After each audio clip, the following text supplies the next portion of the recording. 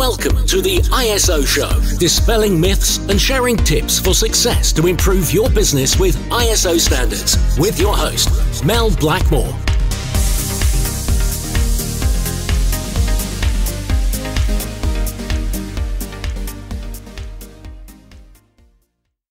Hi, and welcome to the ISO Show. I hope you're bearing up as we approach week 8 of the coronavirus lockdown. Thankfully, we've officially passed the so-called peak, and our government are now asking us to stay alert as opposed to stay at home. So whilst many businesses have adapted to remote working, in some industries such as manufacturing or construction, it's only now that they're actually looking at returning to work and to try and resume some kind of business as usual, although we all know it's not quite going to be the same, is it? But one standard that is completely focused on resuming operations to get back to business as usual is ISO 22301, the Business Continuity Standard. And this standard is very much about minimising damage to a business and planning for business recovery as swiftly as possible. Thanks to some of our ISO show listeners, I've had a few requests to record a podcast on this particular standard. So thanks very much for that feedback, and please do keep any suggestions or comments coming through either by email or on one of the podcast players where you can leave comments. But I thought rather than just doing an introduction to the standard, as business recovery is such an important topic right now, I'm going to be touching on this subject several times over the next month or so. So future podcasts will cover the standard in more detail in our ISO 22301 Steps to Success 3-part series with Rachel Churchman. And I'll also be interviewing a company that's invoked their 22301 response plans during the outbreak of the virus so that they can share with you firsthand their experience and lessons learned. And for those of you that are already familiar with ISO 22301 2012, the old version of the standard, Rachel Churchman will be taking you through the latest version and the changes of the 2019 version that was just published fairly recently. So to kick off with our Resilience series of podcasts, I'm going to begin by just giving a brief intro to the standard and some of the main benefits. The official title of BSEN ISO 22301 2019, and that's a mouthful in itself, is actually Security and Resilience, Business Continuity Management Systems Requirements. A couple of keywords there, resilience, and also, because there are actually a series of resilience standards now, and also requirements. So what that means is, because requirements are included within the title, it means that it can be a certifiable standard. And many organisations across the globe are currently certified to ISO 22301 and the 2012 version. So they've basically got 3 years to migrate to the new version of the standard. But the original version was actually a British standard, BS 25999. But following various global incidents, including 9/11 and the last recession, it was actually adopted as an international, an ISO, standard in 2012. There is another standard worth taking a note of, which is called ISO 22313. That's ISO 22313. Now this is linked to 22301. You might get a bit of a clue in the numbering there. But basically, 22313 provides handy guidance on business continuity. But because it's simply a guidance document, it's not a certifiable standard, unlike ISO 22301. A link to further information on both of those standards will be provided in the show notes on our website, which is www.blackmoresuk.com.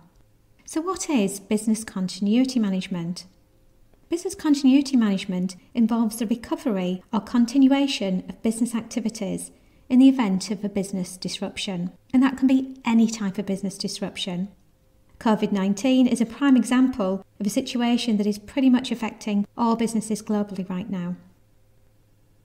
Businesses in 2020 have never been faced with such a threat and disruption to their day-to-day operations. So establishing robust business continuity management will help to respond to any potential disruption, both at the current time, but also it's essential for organisations in the future as well.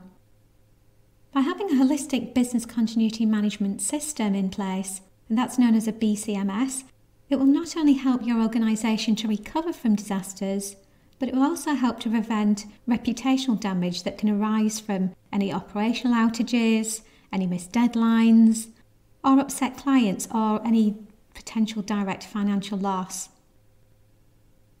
ISO 22301 provides a comprehensive set of controls based on business continuity best practice from across the world. And as far as I'm aware, there have been at least 34 countries that have been involved in the development of the standard. So it is truly an international standard. And it defines the strategic aspects and also the tactical capability of an organisation to plan for and to respond to business disruptions in order to minimise the negative impact of the situation that you may face in running your business. Now, a lot of people think of the negative aspects, and rightly so, because that's the vast majority of incidents when a BCP would be invoked. But not many think about the situations where you have got a significant workload in place. So, for example, PPE organisations that are actually producing the goods, so manufacturing plants that are dealing with the exponential demand for such products. So you might need business continuity controls in order to be able to mitigate risk and to bring in extra supplies and resources in that sort of situation as well, because that can have an impact on your business operations. The BCMS should include a number of different documents. However, there are two key documents that I'd like to highlight today. The risk assessment, which will be unlike any other risk assessment you have within your firm, and the business impact analysis, that's a BIA, which are an inherent part of 22301 and an essential component to identifying prioritised activities, also the dependencies on those activities, and resources supporting your key products and services. And that's also in addition to the impact of their failure and what that could have on the organisation.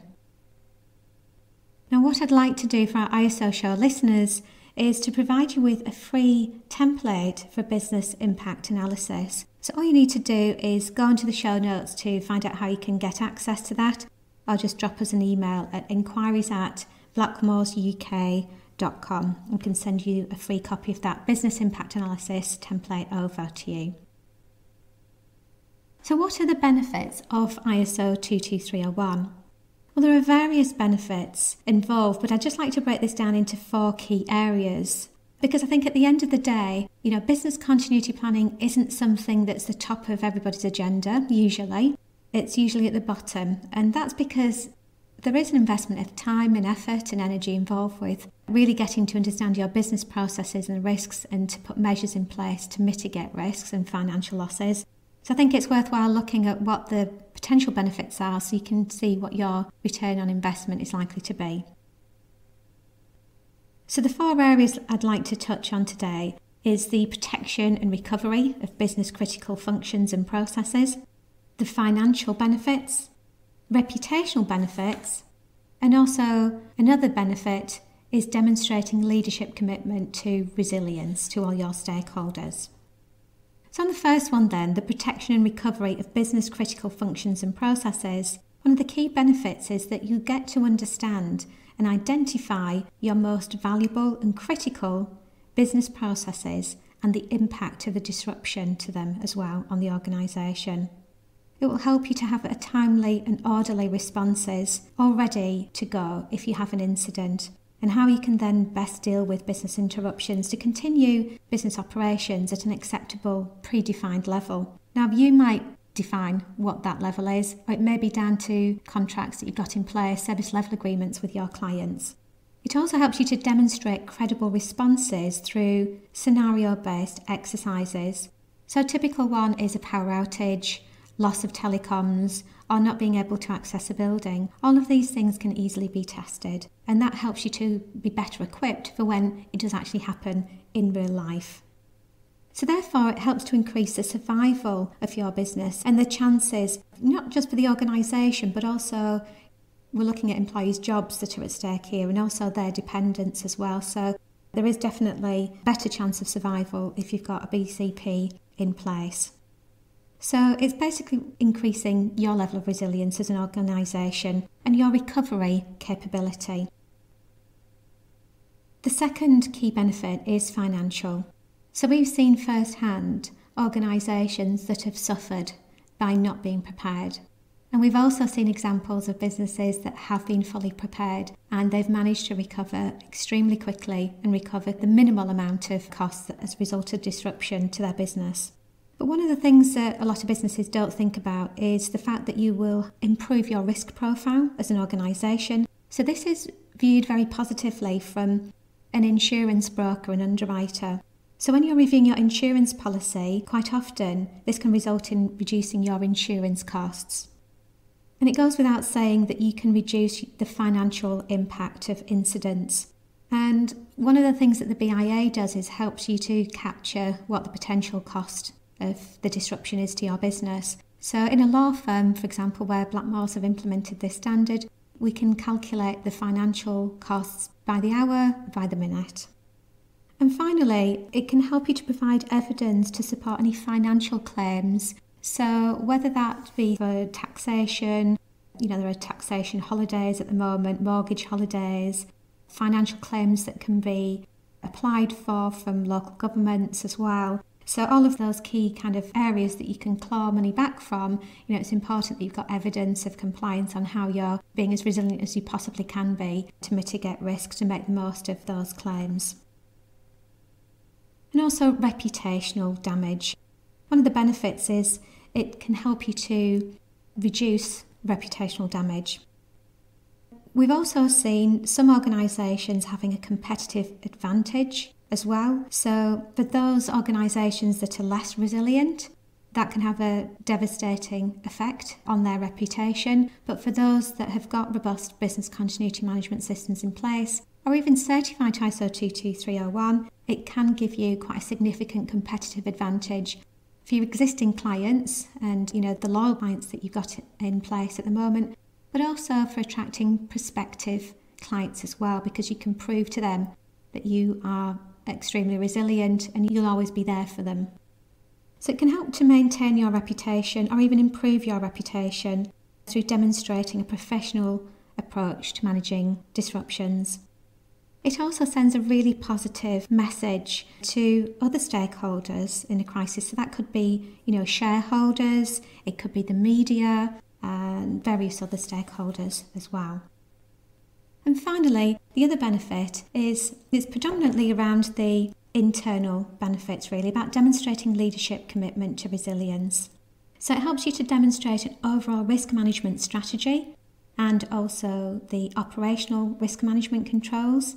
So it can help encourage clear communications on what employees need to do to recover from an incident.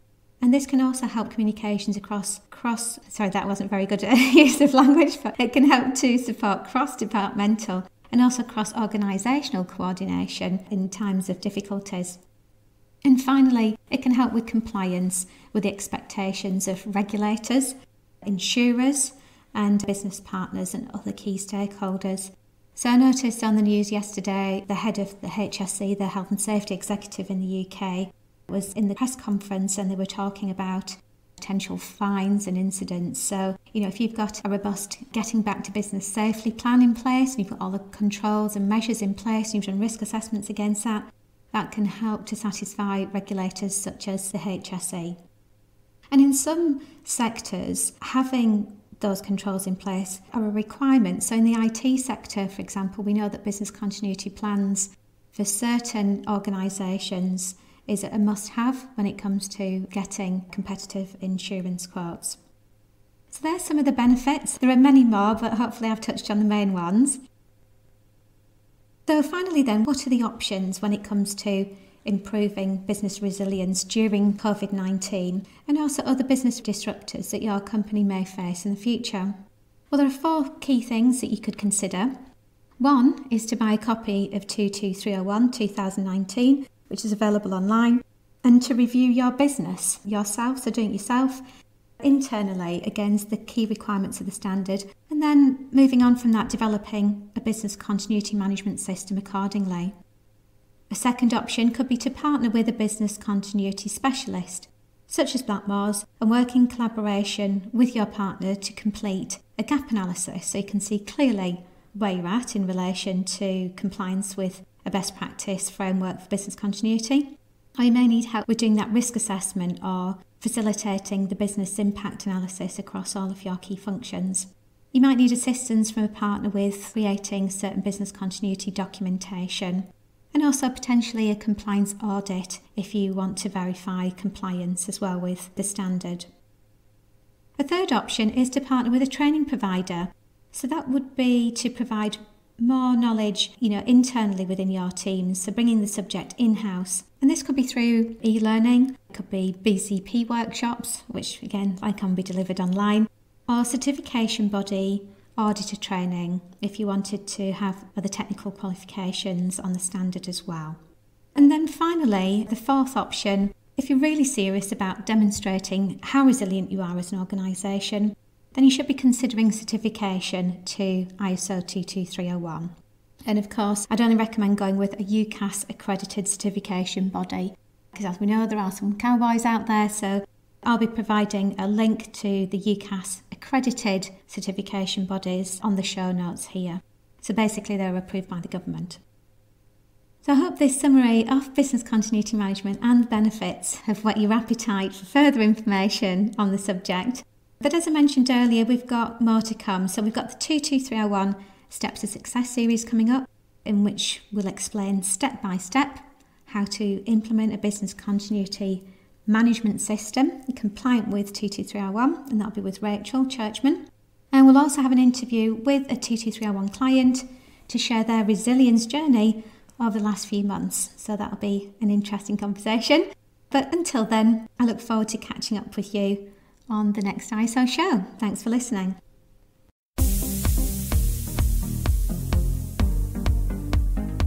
Looking to use ISO standards to drive better business practice? Contact us at blackmoresuk.com to access further information and book your free 15-minute call.